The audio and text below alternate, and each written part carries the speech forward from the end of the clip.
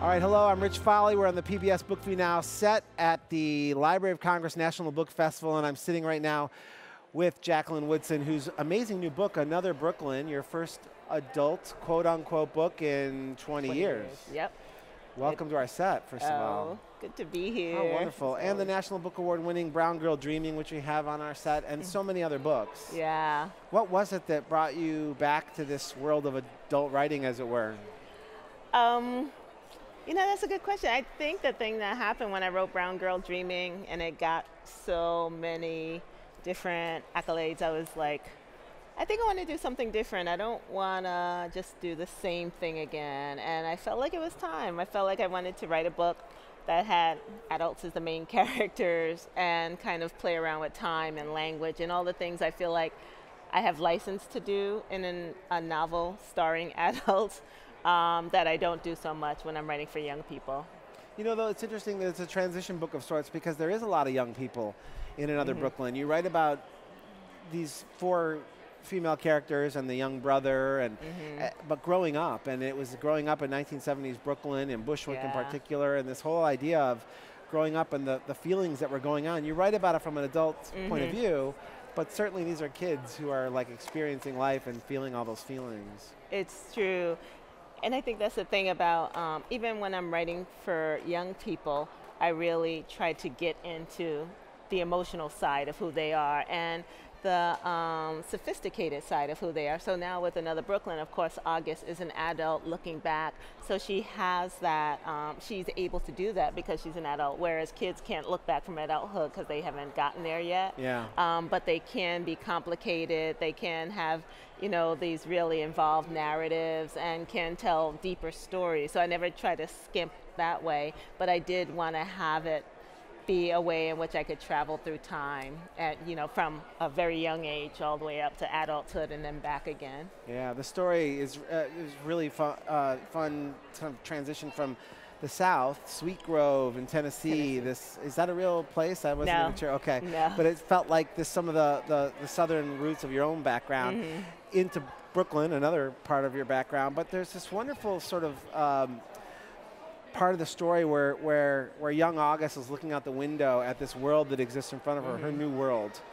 And she can't go touch it yet. And she's seeing other girls in that world that she wants to be desperately to be a part of, but can't. And those the beginnings of what she would become bonds for her, really.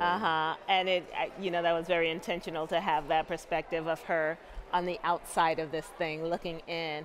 And that because there's this painted shut window in front of her, that bond that she's seeing there is impenetrable for a long time. And then finally, you know, her father opens the window, sound starts coming in, and then eventually she's able to go downstairs and eventually meet these girls and be a part of not only their friendship, but of the bigger world, of the greater world. And I wanted to show that kind of step-by-stepness of her journey outside of her own self into the world. Right.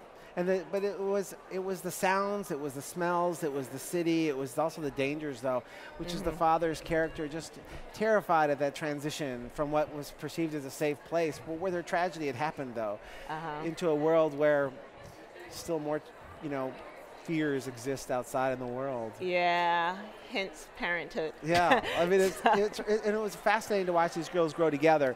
But I want to have you talk a little bit about your own upbringing in Brooklyn and sort of how that influenced this book. I couldn't help but read you as, you know, if not August, one of these characters or a confluence of all of them.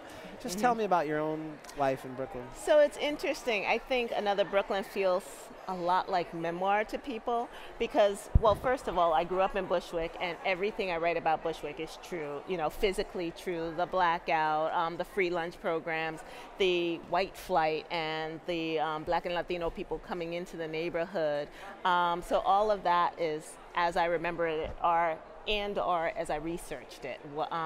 And then on top of that, I put this narrative, this fictive narrative, which is the story of the four girls. And of course, when a writer writes, there's some part of them in every single character they write, from the dad to the little brother to the four girls.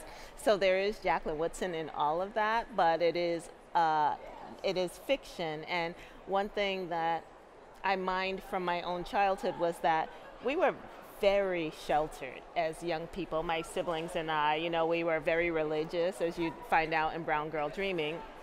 And we were also, you know, very protected by my mother and my grandmother because they were, they had migrated to this new land that was very unfamiliar to them. So I think between my religious upbringing and the protection of my family, I felt like I spent a lot of time on the outside looking in, like August, and then thus creating a narrative where one is no longer on the outside. And I definitely had really good friends. Like you meet Maria in Brown Girl Dreaming, and she's still one of my best friends in the world. But I really wanted to investigate the friendship among girls and what it means to lose that friendship. How do people get their hearts broken through friendship, and what does it mean to grow up in a place where there is so much denial in terms of August dealing with her mother? And also, what does it mean for me as a writer to spend a lot of time with the language of the story? So because the language was just as important as the actual story. Yeah. And I think that language is what pulls people in and says, this must be memoir because I'm so deeply in this story that it must be Jacqueline Woodson's life. Well, but so it much was about it is different. poetic and lyrical. The story, the chapters are written in a way that to me felt like poetry as I'm reading it, and obviously that's on purpose. The other thing is a slow realization that everything is not absolutely perfect. Like at the beginning, you're looking at these girls, and they are perfection personified. Their arms are linked. They're so tight. Everything is wonderful. They represent everything that you don't have. The deeper you go into these relationships, whether you're in the story or for anyone, frankly, reading it, I could relate to this. The more you start to see that everything isn't always so perfect. Yeah, and that's what coming of age is, right? We start out in this kind of fairy tale, this kindergarten, and then as we get older and older, we start seeing the kind of cracks in the narrative. And so it happens to August, and it happens to the reader, right? We see these girls who are creating a barrier against the world, and then as we see the ways in which they are still, no matter how hard their parents try, they're still unprotected because the world is bigger and stronger and has longer nails than their parents do. So I think I talk about growing up girl, right? What it means to grow up girl, and to physically have your growing up be visible to the world. And that's something parents can't protect girls from. And the fact that girls, you know, in the book, they get preyed upon and they know that people are watching them, and all of these different ways in which they come into adulthood. And at the same time, we all come into adulthood, you know, no matter what our birth gender is, right? At some point we have a coming of age where suddenly the world as we knew it is not the same anymore. Yeah. You're a mother, and you're the mother of a daughter, and you're now at that point where really your characters were in this book. How does that affect your writing of the book? And then as you're like looking forward and watching her from afar, knowing like what's going on in her head basically, because you still have this memory that you seem to be able to mine. I have a memory of 20th century girlhood, and she's growing up in the 21st century, and I think there's so much I don't know. And I talk about it in Another Brooklyn, how the girls were living inside their parents' backstories. And you know, as a parent, you have 4 kids, you know that we don't want to put our backstories on our children. We want to kind of let them go out and create their own histories. And so I think that's what I grapple with as a mom. Like, how do I not bring my backstory to her and say, you have to be careful because this is what can happen, because maybe something different can happen, or maybe nothing at all, because I don't understand Snapchat. You know, I don't understand. Oh, you got to get involved. There's something happening out there. There's a conversation going on. I know, but then it disappears. It's true. It's ephemeral. Just so is your daughter, when she reads you, does she like, she knows more about you now from some of your books, and she's old enough to obviously have read some. Yeah. How does that work at home? Maybe she hasn't. Maybe she's purposely avoided. I caught her sneak reading Another Brooklyn. Like, I think there's part of her that she wants to individuate, right? She wants to be her own person, and my narrative has nothing to do with her. But I think her friends were talking so much about the book that she's like, oh, so it was another piece of fiction that she needed to get out there and read. So I don't know what she thinks. I haven't had that conversation with her. That's really interesting that you don't go there. No.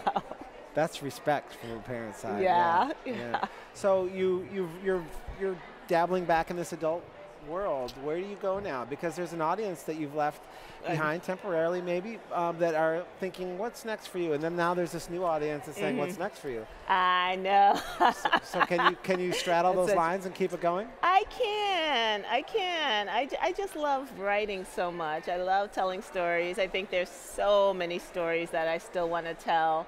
So we'll see where it lands. I don't know if it's going to land as a middle grade narrative or as an adult narrative, but my mind is working. You want to know the interesting thing is, it really doesn't matter to me because I read them, and they're all interesting to me. I read them in the perspective that I think you're writing them towards, but I love all the books, and I hope that you keep writing, and I'll pick it up.